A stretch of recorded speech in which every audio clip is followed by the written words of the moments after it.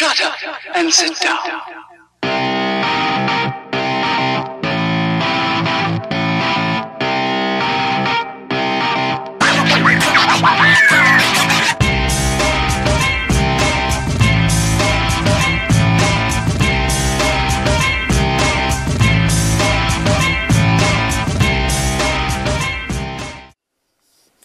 What's up, guys? Alright, today I'm going to do a little how-to on how to put this chain and sprockets on your DRZ.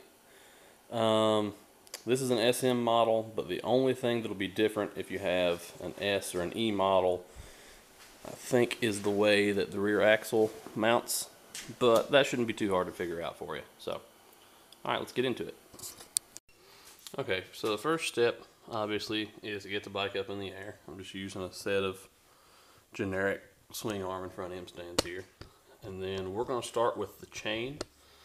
So the first thing we're going to do is pull the chain guard off. Now my bike has an aftermarket chain guard on it, so these bolts might be an Allen head on yours. I'm not sure. On mine it's a T30 Torx. We're going to go ahead and pull that off. You can obviously use just a regular Torx screwdriver or a ratchet and a Torx bit or whatever. I'm just using a drill, and I'm going to be using an impact just for the sake of the video to make things go smoother. Alright, next step is going to be to find your master link. Just roll it around here. There it is. I'm going to stick it right on top there. I'm going to throw the bike in gear just so it doesn't roll on me. There we go. Alright, now what you can do,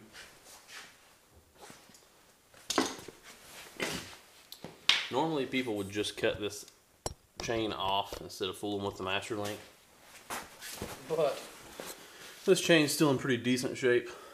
And I got a cheap chain to try out and see if it's any good when I replace it and do the new sprockets. So I'm gonna just pop this master link off and keep the chain intact. Now you can put your flathead screwdriver right here and just take a hammer or rubber mallet. You should be able to force it off. Just like that. There you go. Alright, so what you want to do after you pull the clip off your master link is you're going to look for your chain breaker for like half an hour. And then you're not going to be able to find it. So you're going to run over to your buddy's house and grab your trusty Dremel tool that you let him borrow. And I really wanted to save this master link, but I can still keep the chain and just cut the master link off and get a new master link later after I find my chain breaker. So we're going to cut the master link off.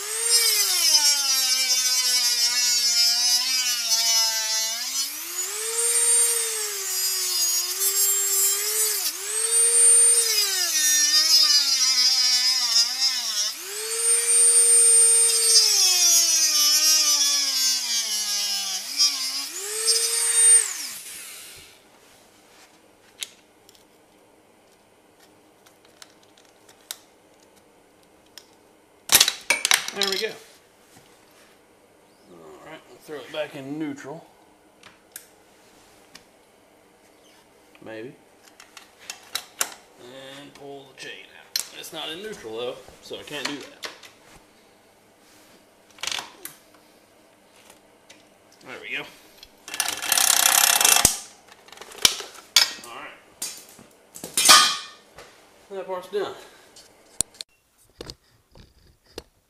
Alright, now what we're going to do is we're going to go ahead and just loosen all of the bolts and nuts that hold the rear sprocket on. We're not going to take them off yet, just loosen them up.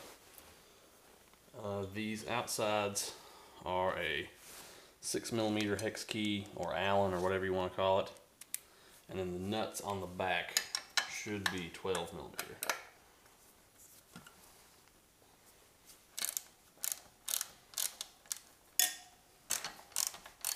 Okay, we're just going to do that for all 6 all the way around. The next step is going to be to remove the nut from the rear axle, pull the rear axle out, and slide the wheel off. On the SM, this nut's a 24 millimeter. I'm not sure about the size on the S and the E model.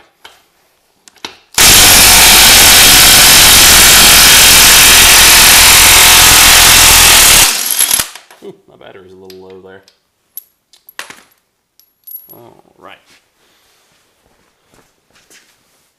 Just slide the axle out here.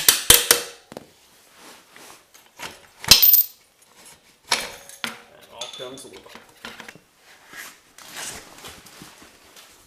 Our next step on the bike is to take this front cover off, this front sprocket off. And this is just two 8 millimeter bolts.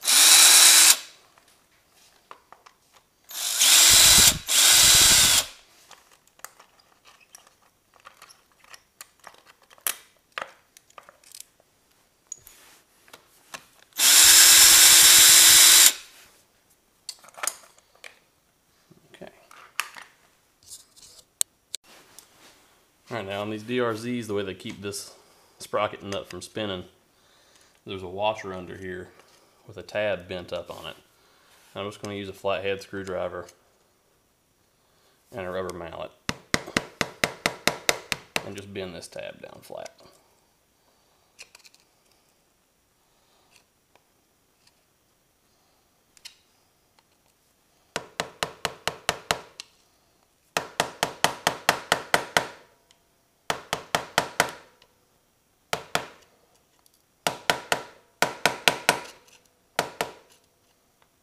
Alright.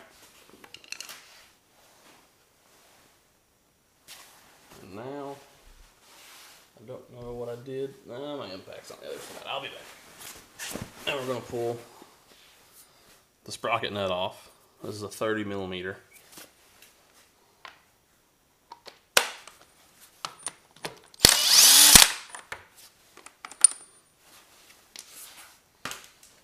And then it should just slide right off. Yep, there we go.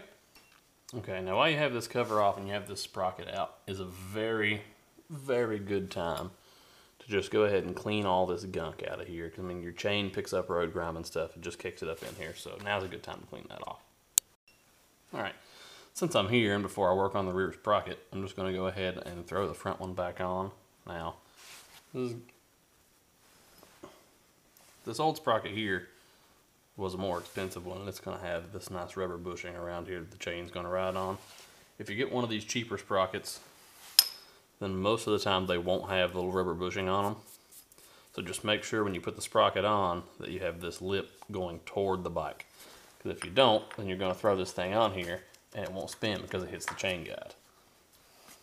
So always put the lip to the back. Throw our washer back on.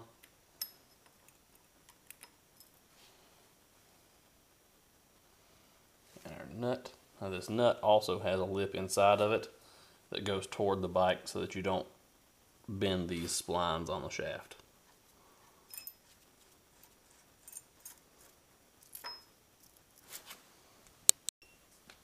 Now when we tighten this nut down, we're going to torque it down with a torque wrench. Now the old manuals used to say, I believe, 79.5 foot-pounds, but there was a problem with these nuts trying to back off a little bit. So Suzuki has since revised the torque spec to 101.5 foot-pounds of torque. And I've lost my socket. There it is.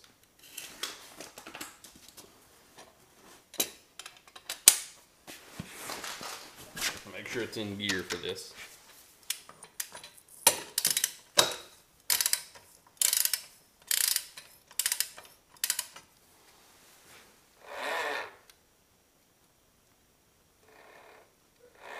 Oh.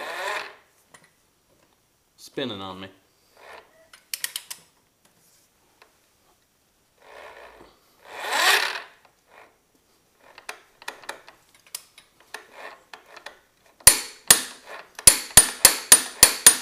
Go. Now I should have really replaced this washer But to be honest, I just didn't think to order one, so I'm going to reuse this one. I'm going to bend it up in a different spot than it was originally, just in case it tries to break. Ooh.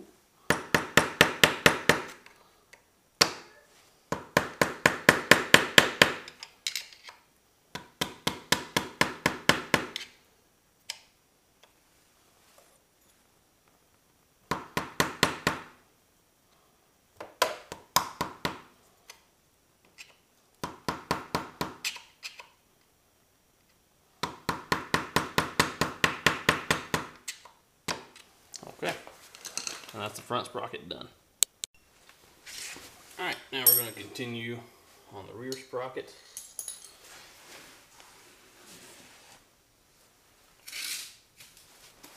Like I said before, these are a 6mm Allen on the front side, or hex, whatever you want to call it, and they're a 12mm on the back.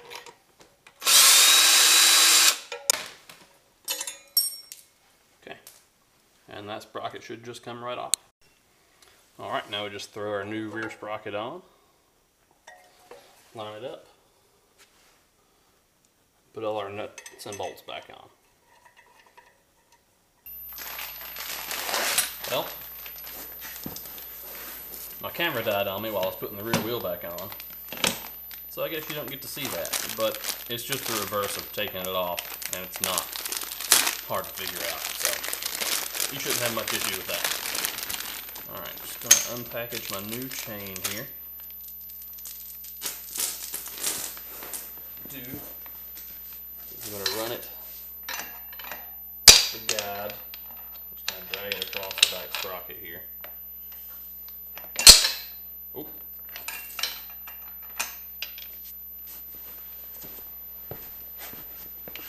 Bring it up here.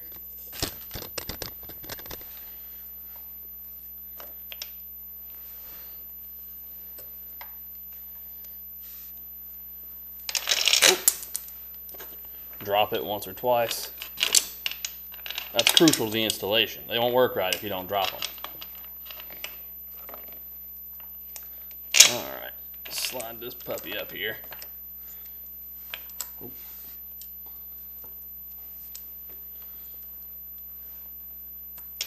Oh, it helps if that's in neutral.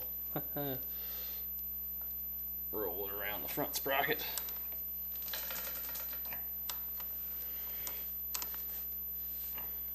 Thread it back. Oh, okay, it's on there now. Now we're just going to bring it back through the chain guide.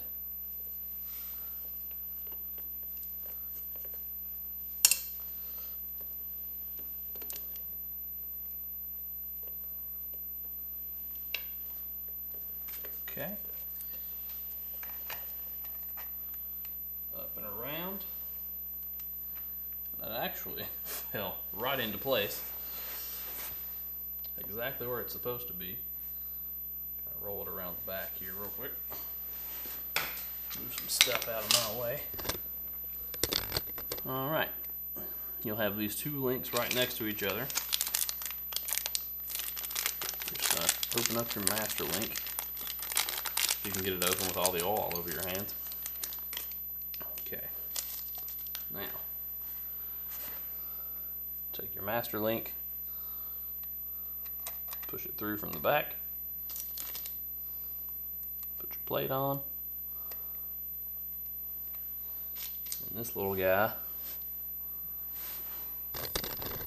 slides over the front, comes down. And then we're just gonna squeeze it on there. There you go. Your chain is on. Alright. Now all we gotta do is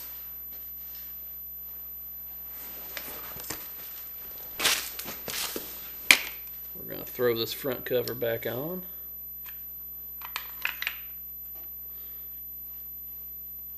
Make sure you've got your little spacers lined up here.